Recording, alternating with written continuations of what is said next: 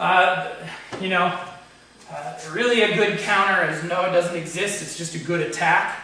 It just happens to follow someone else's attack and be based kind of off the opening that they create.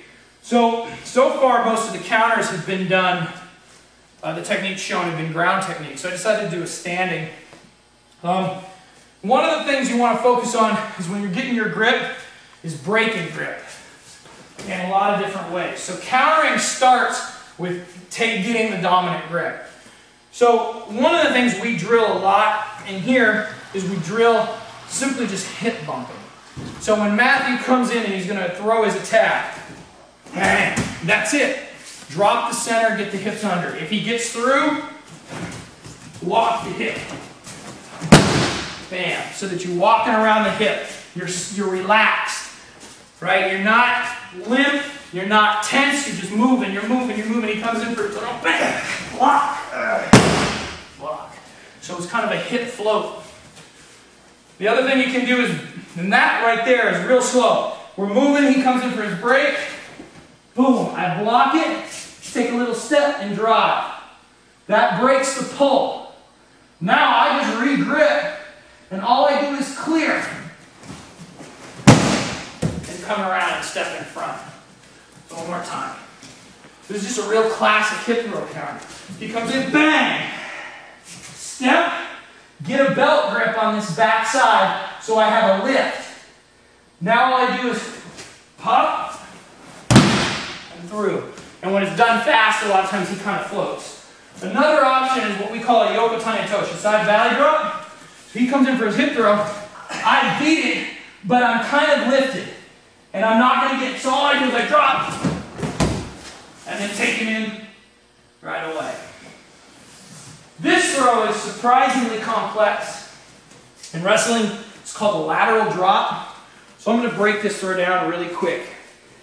When you're dropping in and you're bringing your balls in towards their feet. The other thing you're doing is while you're coming down, at about halfway down, roughly, you start rotating to your back corner. So it's swinging in and looking at 10 or 11 or 1 and 2 o'clock if 12 is behind you. The other thing is don't block their leg high. It's not a Hizaguruma, it's not a knee wheel. It's literally blocking their foot. You can do an ankle prop version too. But how I practice this, and this is really important, is I'll step in and I'll not worry too much about what's going on.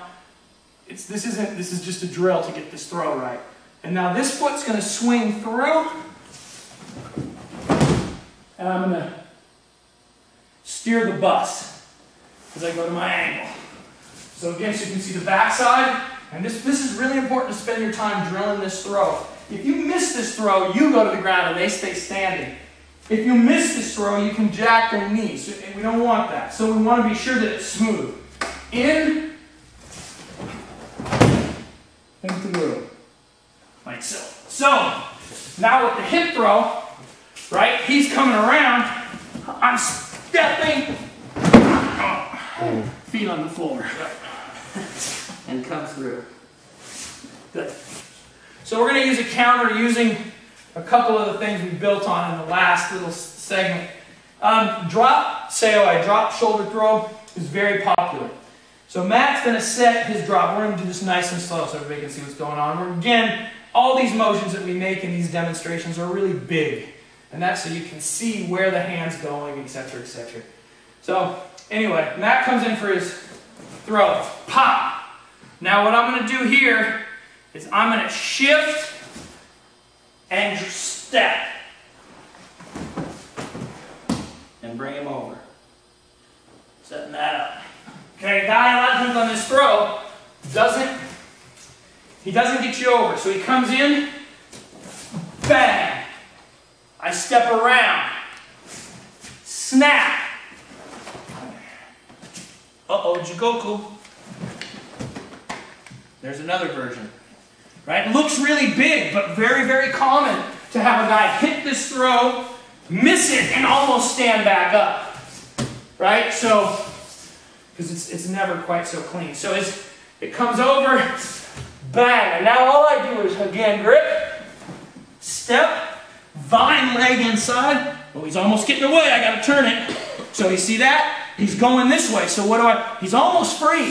So how do I compensate for that? I swing, lift my hips, and turn in with him.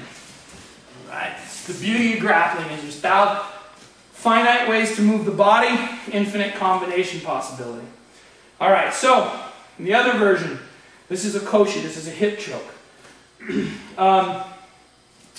Same thing. That comes in for the drop sailor nage. Bang! I scoot around. Now I'm going to do, and we were just talking about this, we're going to put this hand down and move. Now a lot of times people will reach inside, and if I reach inside, I'll only reach this way. I'll never put my hand on the mat pointed inside with the elbow resting on his hip. What I like to do is get this arm pressed right down against next to his leg. Because really what I don't want is I don't want his hip to move. If I get to the inside of his leg and plant, as I press down, this elbow naturally fits right into the arch, right? Right into his pelvis. So now he can't move, and instead of hooking this arm fucking inside, where it could be locked or torqued, it's too risky. And speaking from personal experience, this is a variation that I worked out because I got my arm torqued. So it's here, and now it's right there. Now as I start to walk around, I press down with the elbow, pull up with the scarf, and then turn the corner. Now if I have to, again, this is like Jigoku, I'll grab that leg and bring myself all around the corner. It's a hip choke. Koshiwaza. He comes in, boom, plant and pull. You notice what I did here. He had a good pull on me. It was going to be hard to turn this corner. So what I did was I didn't pull back on the arm. I looked up and drove. I opened this hip up. Now as I start to turn, I'm just scooting this hand from here to here, and now I turn the corner. Again, keeping a nice tight grip. Nice keeping the fingers all together. None of this half finger in, half finger out, dislocated fingers. Nice tight grip. Relaxed, focusing, gripping on these three fingers, these last three digits, which allow a little more wrist flexibility. If you use the index and thumb, you're going to have a hard time turning and blending that wrist into the artery. So really focus on most of your grip coming from these three, and then these fingers are just there for a little added security or to actually get the lever. So let's do that choke one more time, real nice and slow. He comes in, bang, press. At this point, I got to be careful. I can't let it come up. I got to get him spread out a little bit. See that motion? Now I turn. There's the hip. There's the grip. And I just keep walking. Walking all the way around. So, chokes and counters. So I'm caught up. Thanks.